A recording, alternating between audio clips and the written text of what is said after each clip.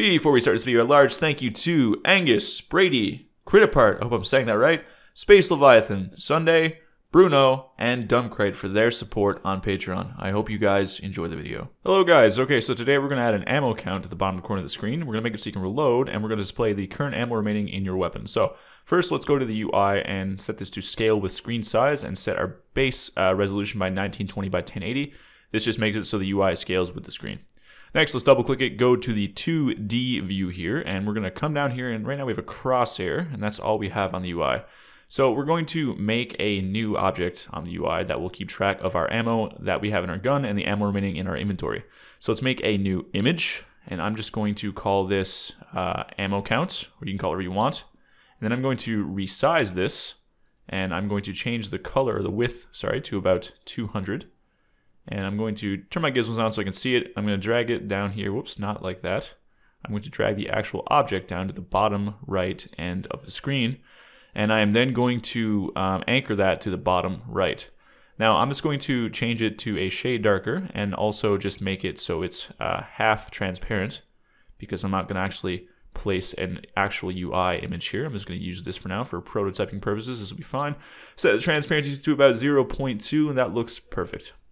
Alright, so next we're going to need to add a couple of things inside this. I'm just going to make it a little bit longer. There we go. We're going to add a current ammo count and a reserved ammo count, as it is in the Resident Evil 2 remake. So I'm going to add a text object. I'm going to call this, let's just call it current ammo text. And then I'm going to set the font size a bit bigger. Actually, first I'm going to go up here, click Alt, make it the same size as this block. And then I'm going to move to that about the halfway mark right here, because on the left side we're going to show our current ammo. And on the right side, on the other half, we're going to show the ammo we have in reserves. So let's go to here, and I'm going to change the text color to white. I'm going to change the font size to about 26. Going to make sure it's centered, both up and down and from left and right. Let's put the font size actually at about, we'll try 50. Yeah, it looks good. And then I'm going to duplicate this object. And instead of having it on the left side, I'm going to pull it over to the right side and snap the other border right here, right dead in the middle. And instead of calling it current ammo text, I'm going to call this reserved or reserves ammo text. And this will be just the ammo you have left over in your inventory, not the ammo that's in the gun. So that looks good. I'm going to add one more object here as a little divider, so it's not just two numbers next to each other. We're going to add a little UI image. I'm going to make it the full size of the square by hitting Alt. I'm going to do my best to put this right in the center here and zoom in really far so I can see this. And I'm going to keep it white, but we're going to lower the transparency. That's perfectly centered. We're going to lower the transparency to about 0.2 again, and what you'll have is this cool little divider effect, and it will just look like it separates them both. So let's bring it down to maybe even 0.4. Now we're going to try 0.2. That looks perfect. Okay, cool. So there we go. Now if I go back into the actual game view for a sec, it looks like this, and that looks pretty cool. Now let's go to our weapon item script. We're going to have to add a header here. I'm going to make a new header, and I'm just going to call this ammunition, current ammo, or ammo info. We're going to put some stuff here in the future regarding ammo, so I'm just going to call it ammo. I'm going to make a variable of type integer, set it to public, and I'm going to call it, let's call it remaining ammo. And this will be the ammo that's actually in the gun's magazine or clip. And I'm going to initialize that at 0, and we can edit that later in the scriptable object, but it does begin at 0. Let's save that, and let's minimize this here now. Check my list, see what else we have to do. I'll let that compile, and okay. So next, let's go and look for the player, and let's go down to the player equipment manager. I believe this is what we call the shoot function. Maybe it's not, though. No, it's not. Okay, one sec. Okay, so use current weapon on the player manager. Here we go. So right here where it says shoot, we're going to come above that. We're going to say if player equipment manager dot, I think it's called weapon. Yes, not current weapon, just weapon. So this is the current weapon we're using. So if player equipment manager dot weapon, then we're going to say dot remaining ammo is greater than 0, then we can shoot. Otherwise, we're unable to shoot, so we can make the gun go click, and we'll handle that in the future with a sound effect and maybe like a little animation. But for now, we're just going to put an else statement, and we're just going to say click. And make sure you put the code for handling shooting, obviously, inside these brackets of the if statement. So you only want to be able to shoot the gun if it actually has ammo remaining. And instead of just putting click here, actually I'm going to put debug.log click. So it's very apparent that we've attempted to fire a weapon and there is no ammunition left. And even aside from that, I'm just going to put some brackets here, and I'm going to notify the user, you are out of ammo. Reload. There we go. Okay, excellent. That looks good. Now let's go back into the game view here. And now if I try to fire, you can see, click, you're out of ammo, reload. So we're not actually able to shoot. That is working as intended. Next, let's actually go over now to the player UI manager, because we got to keep track of how much ammo we have. So let's make another header up here. I'm going to call it ammo. And let's make 2 text variables. And to use the text variable, we actually say using Unity Engine.ui. Otherwise, you will not be able to make the variable of type text. So let's make the first one and call it current ammo text, or current ammo count text. And then we can say reserves or reserved ammo count text. And the reason why I say text is because if you ever have a situation where you have an integer and you need a current ammo count integer and then you have a text version of that variable, it's just nice to say text so you know that's the version that is a text variable. Next, let's drag these in here. I'm actually going to rename current ammo text to current ammo count. It's always a good idea to keep your game objects the same name as the variables that they're being dragged under, because in the future, if you have like 50 to 80 variables, it's really easy to find them if things become unsynced. So now that's done, that's all dragged in. We need to actually update the values on a script. So let's do that. This will happen when we're actually equipping the weapon or shooting the weapon or reloading the weapon. So let's go over now to the player manager. And I'm going to just move all these variables just up here for the neatness sake. No particular reason, it just looks pleasing to the eyes. And then I'm going to add a variable of type player UI manager. On awake, I'm going to say player UI manager equals find object of type player UI manager. This is because there is only one in the scene at one time, so you can use find object of type. It will only locate the only one that exists. And this is a single player game, so no worries there. Now go to the player equipment manager, and then go to where we load our current weapon. This is when the weapon actually loads in the character's hands.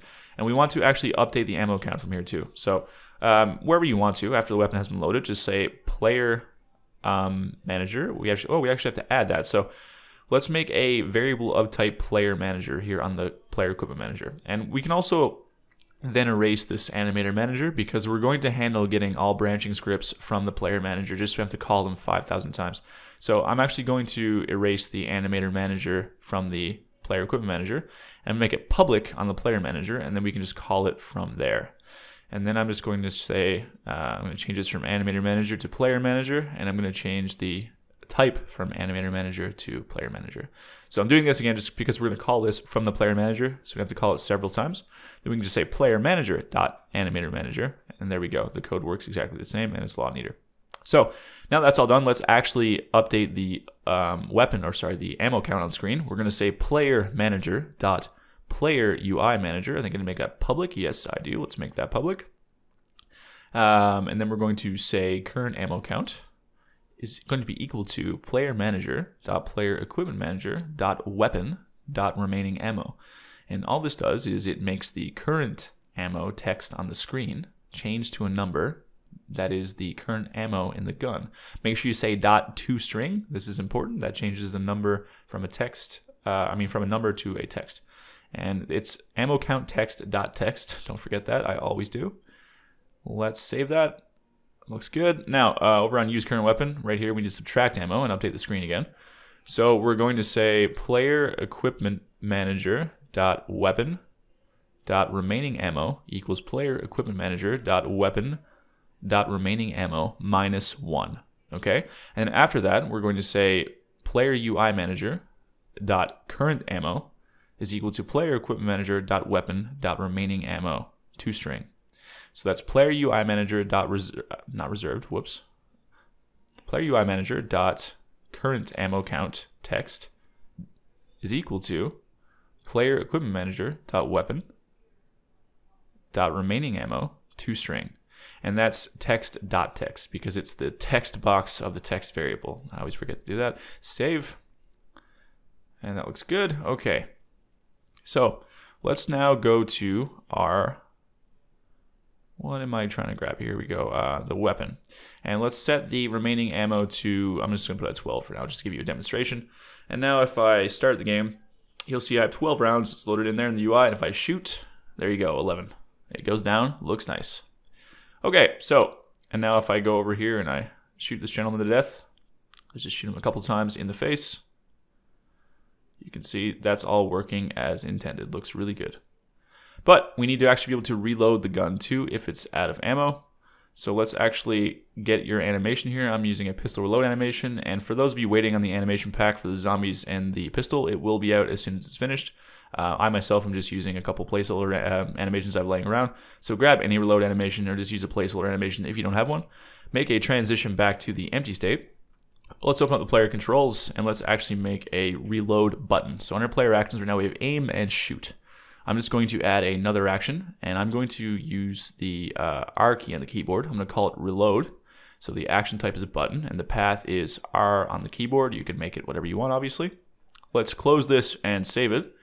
And then let's go into the input manager and set this up like we did for the other inputs. And it's going to be very simple. So let's double click here. Let's first make a bool, and we're going to call it reload input.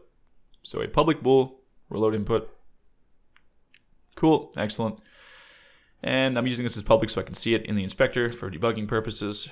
If anything should go wrong, player controls dot player actions dot reload dot performed plus equals I equals greater than reload input is equal to true.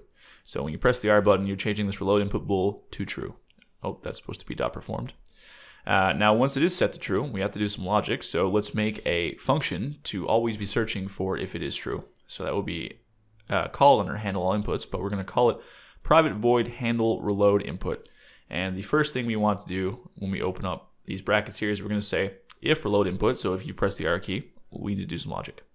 So we're going to want to play a reload animation, obviously, and we're going to want to restock the ammunition in the gun, and we're going to want to subtract that ammunition from the ammunition we have in reserves. Now, we don't have reserves yet because we haven't started our inventory system, but we will get to that in the future. For now, we're just going to have it as almost like an infinity count. It won't really matter. So we're not going to actually touch this piece of the code until we come back and begin our inventory system. In the future, too, we're also going to have it so we instantiate a clip in the player's hand when we reload and have him put it in the gun, but we'll get to that in the next video. Right now, let's just get the skeleton of it. So we're going to say if player manager.is performing action return. The reason why we're saying this is because we don't want to be able to reload if we're being attacked or if we're shooting a gun or if we're doing a quick turn or we're already doing some kind of action. We want to let that action play out first. So we may leave a comment here. We do not want to be able to reload while being damaged, shooting, quick turning, etc. All right, so next we need to play a reload animation. This one's very straightforward. We call upon the player manager and then the animator manager. I think I just called that animator manager, not player animator manager. I might rename that in the next video. Yes, okay, so it is called the animator manager. Getting my projects mixed up. Dot play animation without root motion. Well, we don't necessarily want to not have root motion for this one, so I'm going to make another function on this. It's going to do the exact same thing as this, but we're not going to disable root motion. So for that, it's very straightforward. Let's just make the function first.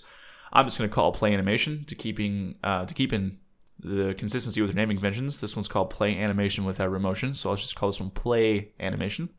We're going to need to pass it a string for our target animation and a bool for are we performing an action. And then I'm going to just otherwise copy everything inside this function except for the line that says animator.apply root motion equals false. Okay, now let's save that.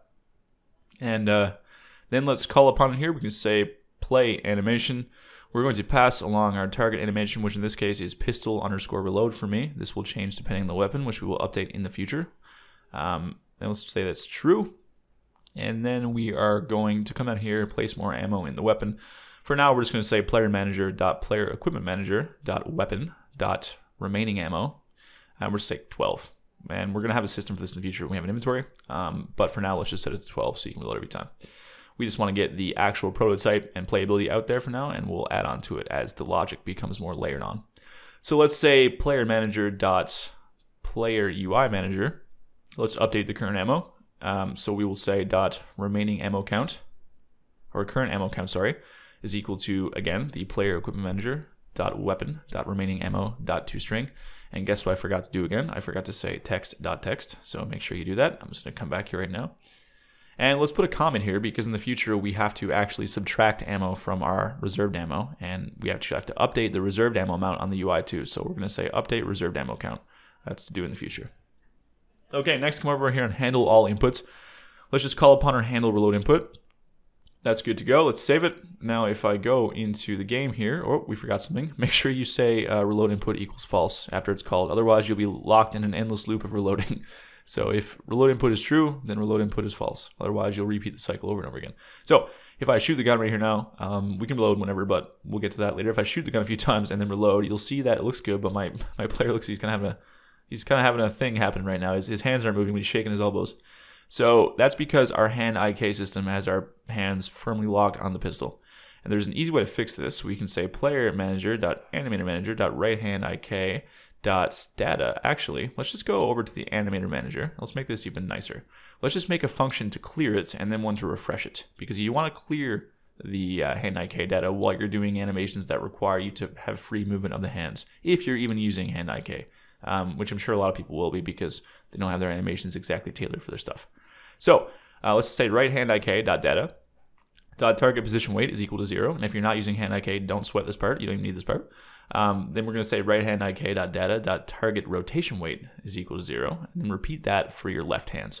So again, if you have animations that are perfectly tailored for your weapon through all actions, you won't need hand IK, and that's really great. That probably means you're an animator or you have an animator, which is fantastic. But if you're someone who's making the animations kind of mesh together, then you need to do this. So let's clear the hand IK the second we call upon this function. So we'll say player manager.animator manager.clear hand IK. And we need to actually re-invoke it after this animation is complete. You can do this 8 billion different ways. But what we're going to do is we're going to do it on an animation event near the end of the reload animation. So public void dot refresh hand IK, and in the future we'll have this refreshed through a different means. We're going to have it so when we've hit a flag where we're done reloading, because the reload could get interrupted by an attack. But for now, this is fine. I'm going to put a comment here: called upon during certain actions allows the hand IK to release, so the animation can take over. And down here, we're just going to put another comment here so it's very clear. Called when actions are, we'll say complete, allows hand IK to take hold. So maybe a better name for this would be clear hand IK weights, refresh hand IK weights, because we're actually only editing the weights. I'm going to rename that just so it's very evident what this does. But again, in the future too, we can have it so upon completing any action, you'll refresh your hand IK. And this will be great so if you get attacked, it's not going to basically lock you in a state where you don't have hand IK anymore when you come back. All right, so let's set that to 1, set that to 1, and set that to 1. And next we're going to go back over here now, and let's go to, and make sure you click on your player model, go to the animation window and hit the animation tab itself, and then go to your reload animation, and then let's go right to the end of it here. You can see right when it's almost done where his hand goes back to the gun, and let's right click add animation event and just click refresh hand IK. And that's going to just reinstate the values to 1, or the weights rather, when you're done, and now we'll get something that looks like this. So if we run over here now, spin my camera around, let's aim at the zombie, and I could shoot him a couple times, and 4 taps in the head, there he goes. And now if I were to reload the gun, there you go, my hands are free and they lock back on the pistol grip after it is done. So if you guys did like that video, be sure to drop a like and leave a comment. It does genuinely help out my series so much. If you're feeling like a super champion, check out my Patreon below, and I will see you guys in the next episode.